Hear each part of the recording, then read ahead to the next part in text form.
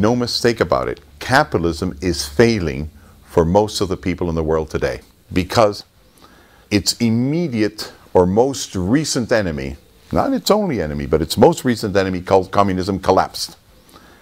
And all the world said, good, we accept the capitalist system, and it isn't working in the majority of the world.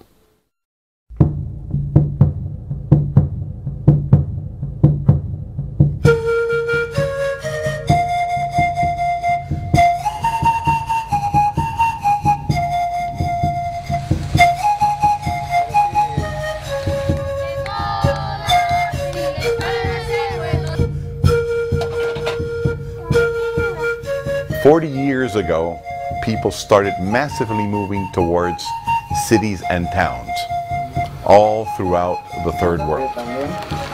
When they were out in the countryside, they could only really do one thing, which is be farmers. Now, all of a sudden, the possibility of diversifying and actually having a gratifying life has increased.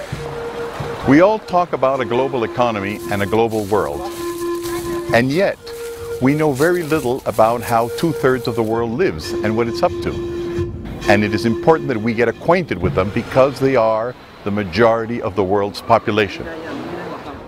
There is really no difference between the rich and the poor. They all want the same things.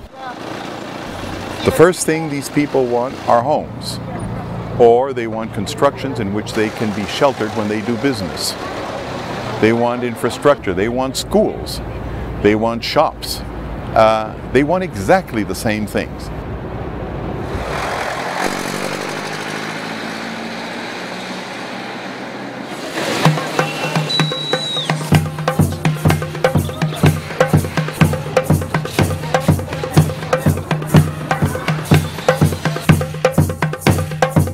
They've migrated. This is where they want to be. This is where they realize subconsciously that the division of labor is going to work in their favor, and either we give them a stake in the game, or they're going to bring down the existing game as many times as necessary until they're able to participate in it.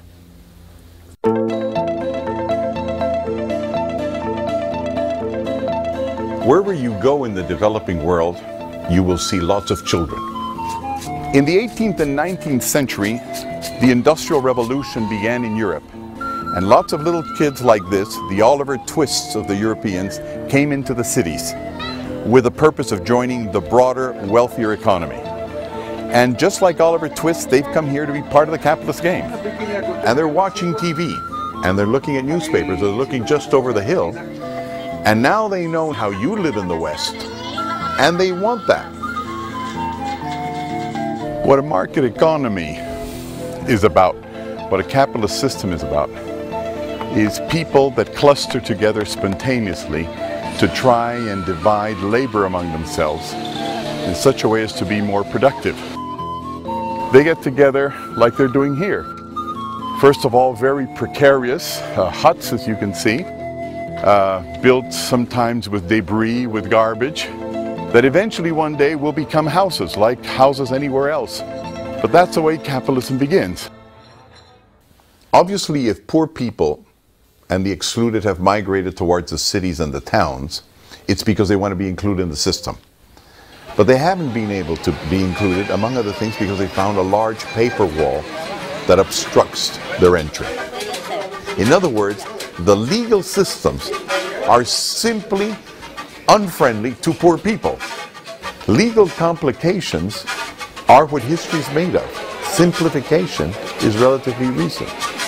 2/3 of the world's population, 4 billion people, are locked out of the capitalist system. They want to participate, but they can't, because participating means being able to make safe contracts with everybody, being able to get credit, having an identity that will be recognized on a broad scale throughout the world, and having the possibility to organize production so that they can enter foreign markets. They can't. So what they've done is created their own legal system, what we call the extra-legal system. That's why we don't term it illegal. Extra-legal does not mean lawlessness. It means that they're outside the formal written legal system, but that they have their own rules, very specific ones, on how to hold on to property, how to differentiate between owners, how to make contracts, how to enforce contracts, how to give credit, how to respect families, how to create families. Extra-legal simply means that outside the formal legal system, a new system is being created, made of customs and procedures that people consider legitimate and efficient. Here, what you can see behind me in those buildings, in the high-rises, in the glass structures, are what is the minority in any developing or former Soviet Union country. We're the westernized people. We live very much like most of the citizens in the North Atlantic, in the developed countries of Asia. But in fact, we are a minority. We are really the marginals of the country. We are not the mainstream. The fact is that the majority of the people work and live outside the legal system. These people are the engine of growth. Without hardly any assistance from the outside world, they are changing slums into cities. It's these people that produce the wealth. These people have assets. The total value of their homes in Peru is about $80 billion.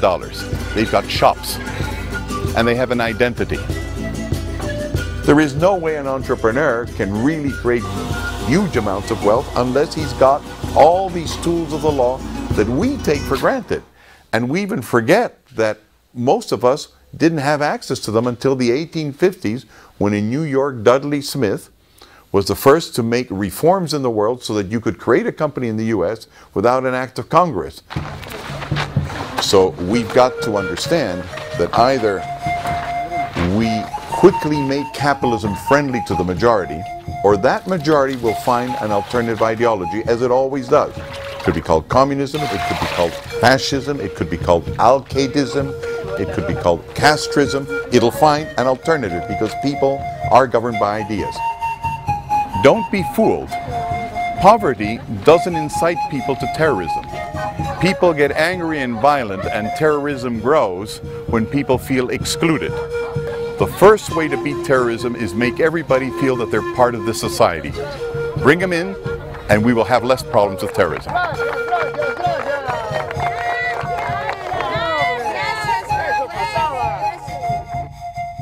You know, the more I think about this